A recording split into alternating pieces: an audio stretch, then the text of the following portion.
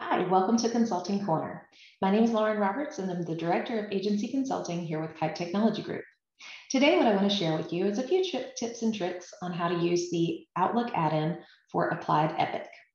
The Outlook add-in can save a few steps when you are sending and receiving emails through Epic. One of the first things that I like to show you is when you're on an existing email from Outlook, as I have one pulled up here, you'll notice that there's a little attach to Epic button. This button will allow you to directly connect the email into Epic and attach it from Outlook. So your alternative, of course, is to drag and drop. But if maybe you're on one screen for the day, maybe you're sitting in Starbucks trying to work on your laptop, sometimes it's easier to attach items with this add-in versus being able to drag and drop over into Epic. So let me show you what that looks like. When you click on the Attach to Epic button in your email, and this will also be in your main Outlook if you're just looking at your list of emails as well. When you click that, it's going to bring up the Epic Attach To window. The first thing that you'll need to do, of course, is select the client code, which you'll see I have my client up here on the screen already. So I can just type that code right on in. The alternative is, of course, you can use your magnifying glass and search for that client. But for ease of use and speed, I'm going to just go ahead and type that in there for you. Once I have typed in the client's code or selected the client from the lookup, you'll also need to select where you want to attach this email. Now, it's very important if your workflows determine where you're attaching information in Epic, it's very important to select this option as you are attaching emails. So the first thing we'll want to do then is go ahead and use this drop down, and I'm going to select from activity.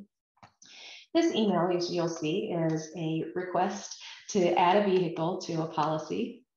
So I have already initiated my endorsement in Epic, so that way I can attach this email to that endorsement activity. So I'll click on that, and it's going to pull up a list of open activities for you to attach to. Once you get into this screen, if there is a closed activity that you would rather attach to, you can select the Include Closed checkbox, and you can attach to those items as well. For now, we're going to use this Open CHGE activity. Some other items you can do and select in this window are going to be to delete the original after you attached it. Of course, that'll help keep things clean.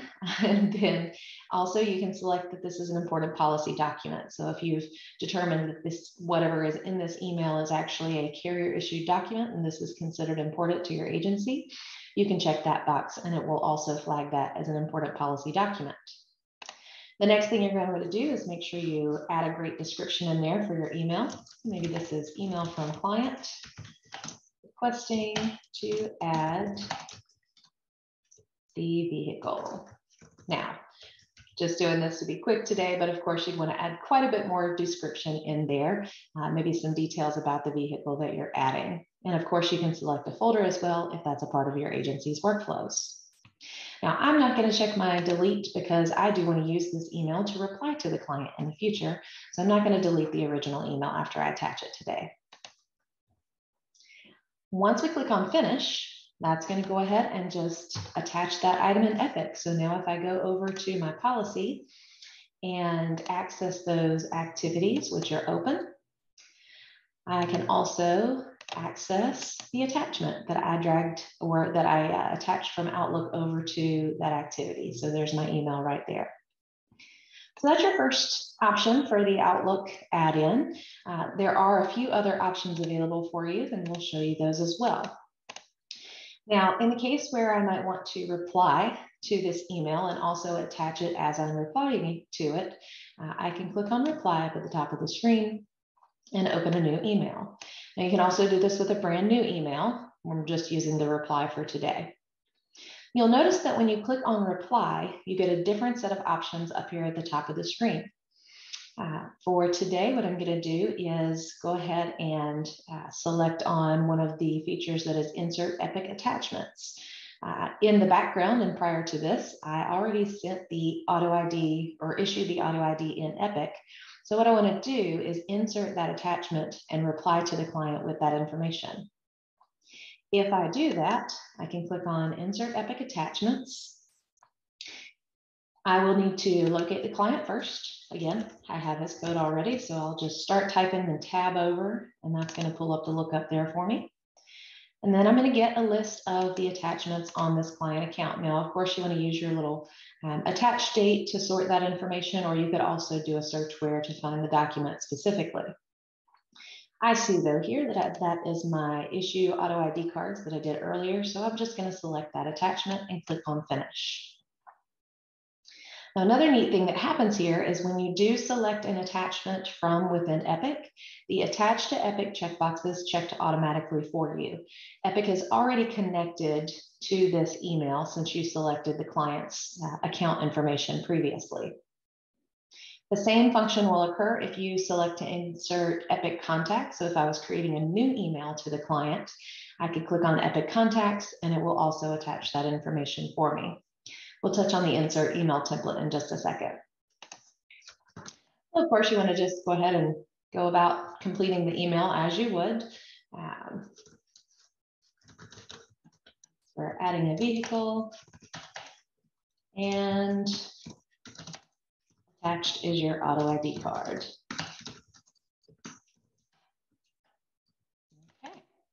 So once we click on send, that's going to take us into an attached to window in Epic.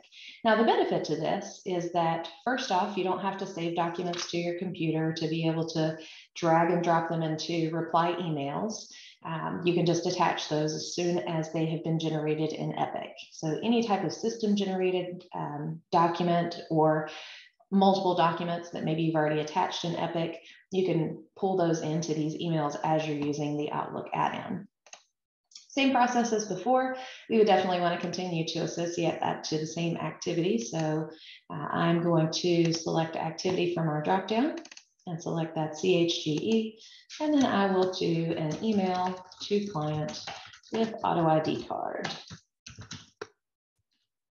for new Chevy Silverado. All right. Again, drop that into the folder if that's your workflow, and then you can click on finish.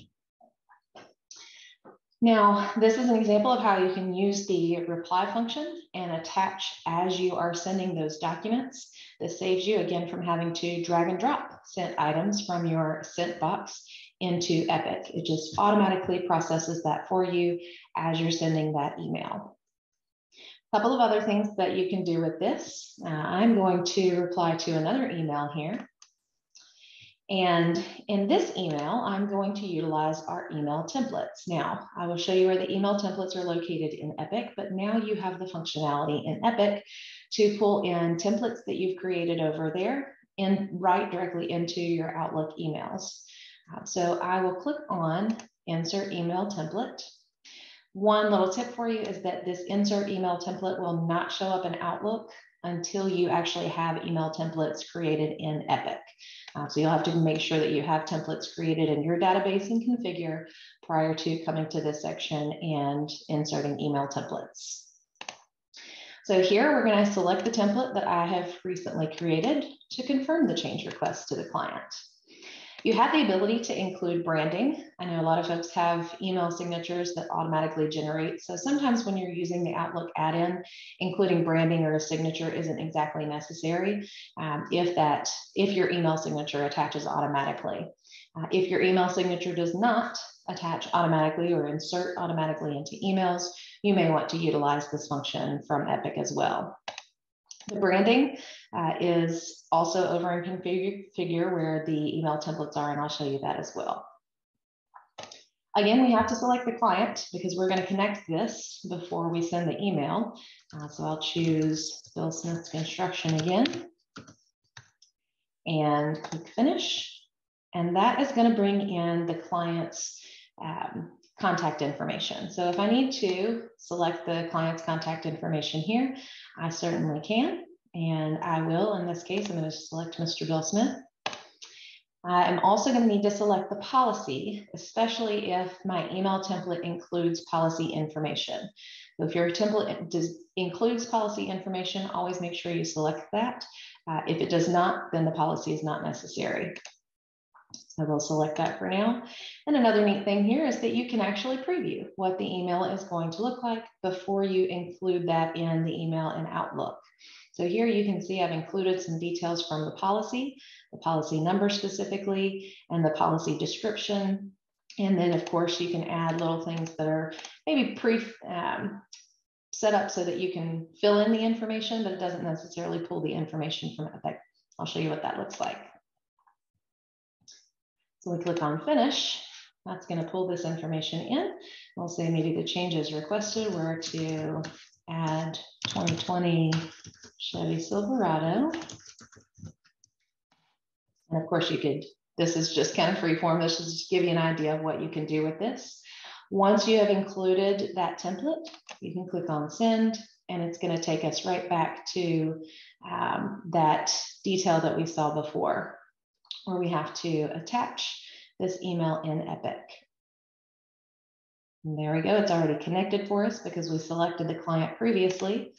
Again, we'll want to make sure that we attach it to an activity, select that activity, and then we can, of course, update that email to the email description to say exactly what that was.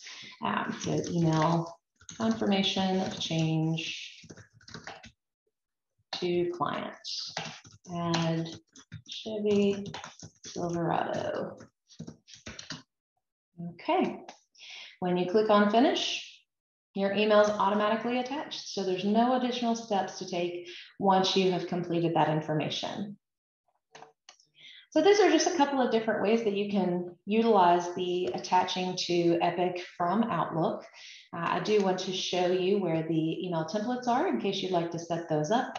So I'll drop you over to configure. And once we get configure pulled up, there we go. We would want to go down into the email section. And here you'll see that you have a couple of different options. Email templates, of course, is the one that you would select to create those standardized templates for your agency. And when you click on add, it's going to give you the ability to add in all of these field defaults from your policy information or from your account information. So you can utilize these very similar to the way that you would create letter templates in Epic. You'll notice that there's not quite as many field defaults here for you to select from. So you do want to make sure that you preview these and test these out before you actually deliver them to clients. But you do have some field defaults that you can put in there. And as you'll notice, in this case, there's some information that won't pull in. So I leave a place for the user to manually enter that information.